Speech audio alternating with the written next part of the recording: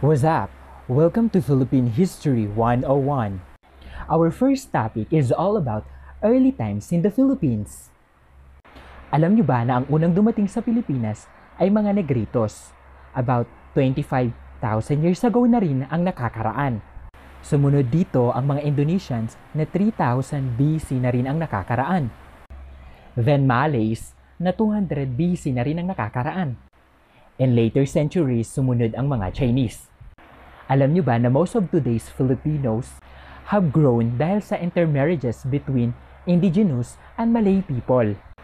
Modern Filipino culture, including language and cuisine, ay impluwensya ng Malay people na siya ding nag-introduce ng arts, literature at saka system of government. Follow me, hit heart for part 2. This is your teacher, Chair Maher. Is all about early times in the Philippines.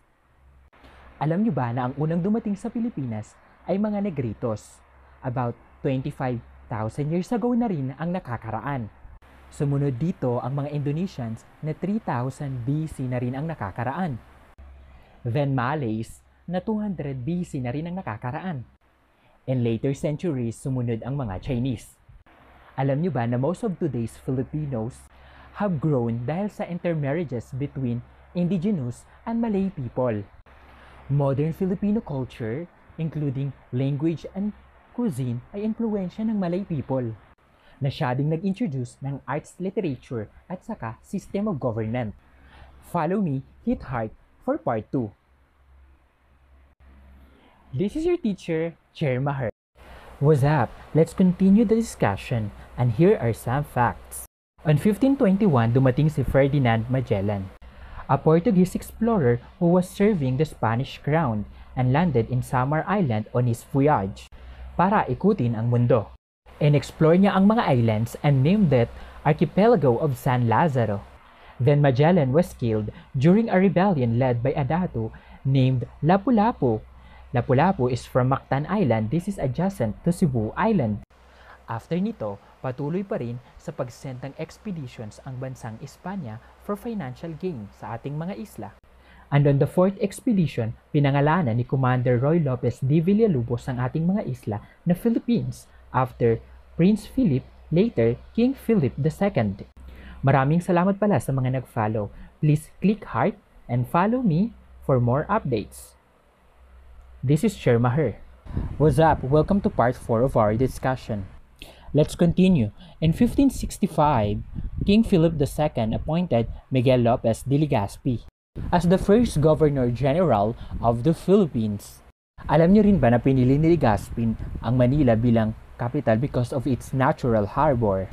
Legacy din ng bansang Espanya na maging Katoliko ang relihiyon ng mga Filipino, and the creation of privileged landed class. Because of abuses and suppression of the Spaniards, a propaganda movement emerged with the aims for equality between Filipinos and Spaniards. At ang pag-aresto sa isang propagandista si Dr. Jose Rizal at execution niya taong 1896 gave fresh momentum to Filipino rebels to fight against Spain. And the secret society of Katipunan founded by Andres Bonifacio attacked the Spanish garrison in San Juan with little success. Thank you. Please click heart and follow me for more updates. Salamat pala sa mga nag-follow. And this is your teacher, Chair Maher. What's up? Let's continue the discussion. In 1565, King Philip II appointed Miguel Lopez de Legazpi as the first Governor-General of the Philippines. Legazpi chose Manila to be its capital because of its natural harbor. Ang ilan sa mga legasiya ng bansang Espanya ay ang conversion ng mga Filipino into Catholicism and the creation of the privileged landed class. Because of the abuses and suppression of the Spaniards, a propaganda movement emerged with the aims of equality between Filipinos and Spaniards. At ang pag-aresto sa isang propagandista si Dr. Jose Rizal at execution niya taong 1896 gave fresh momentum to Filipino rebels to fight against Spain. And the secret society of Katipunan founded by Andres Bonifacio attacked the Spanish garrison in San Juan. So ito na nga, habang ang mga Katipuneros in Cavite province headed by Emilio Aguinaldo defeated the Guardia Civil in Cavite. Because of Aguinaldo's victories, led him to be elected as president of the Katipunan. So nagkaroon ng dalawang grupo between Bonifacio and Aguinaldo, and this led to the execution and trial of Bonifacio through the orders of Aguinaldo. Then, Aguinaldo later drafted a constitution and established the Republic of Biak na Bato in Bulacan Province. In 1897, nagkaroon ng disagreement between Spanish government and Aguinaldo. Sumunod dito ang mga negosasyon between the two groups, and later Aguinaldo accepted the amnesty. Aside from amnestia, may $800,000 pa in exchange for his exile in Hong Kong with his government. Thank you pala sa nag-follow. Sa mga hindi nag-follow, follow me. Wait for part 6. What's up? Let's proceed to the next topic. Our next topic is Philippine history during the American era. Alam nyo ba na nag-start ang war between Spanish and Americans sa Cuba, which changed the history of the Philippines? On May 1, 1898, the Americans, led by the U.S. Navy Admiral George Dewey, in participation of Emilio Aguinaldo, attacked the Spanish Navy in Manila Bay. At dahil natalo ang bansang Espanya, give up ng Espanya ang Pilipinas sa Amerika. And that's 1898 after a payment of $20 million to Spain, in accordance with Treaty of Paris ending the Spanish-American War.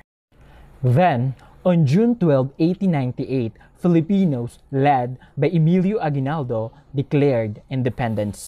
So follow me guys para marami kayong matutunan because knowledge is power. So click heart and follow me.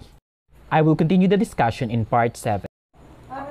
What's up? Welcome to the part 7 of the discussion. So ang deklarasyon ng independence ay inopose ng bansang US who had plans of taking over the colony. And this led to a guerrilla war against Americans. In 1901, Aguinaldo was captured and declared allegiance to the United States.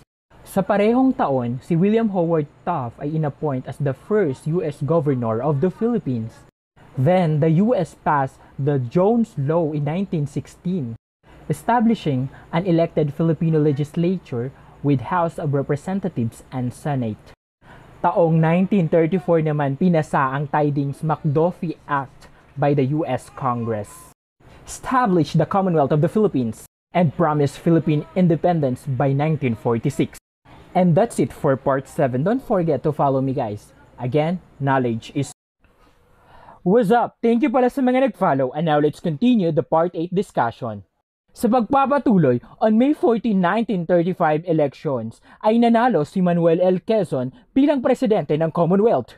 And this is a fact. In accordance with the Tidings-McDuffie Act of 1934, the Philippines was given an independence on July 4, 1946. And the Republic of the Philippines was born. Yes. And now, let's proceed to another topic, and that is the Philippine history during the Japanese occupation. On December 8, 1941, in-invade ng Japanese ang Pilipinas. This is hours after bombing Pearl Harbor in Hawaii. While the forces of General Douglas MacArthur retreated to Bataan, the Commonwealth government of President Quezon moved to Corregidor Island. Dito dineclare ang Manila City na open city para ma-prevent ang destruction. Thank you! Follow me guys! Bye!